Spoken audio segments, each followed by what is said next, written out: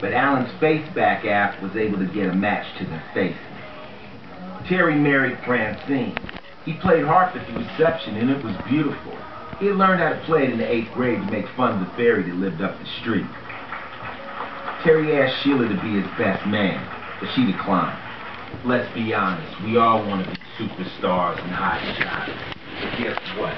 The people that do the real work, the ones that make the difference, you don't see them on TV or on the front page.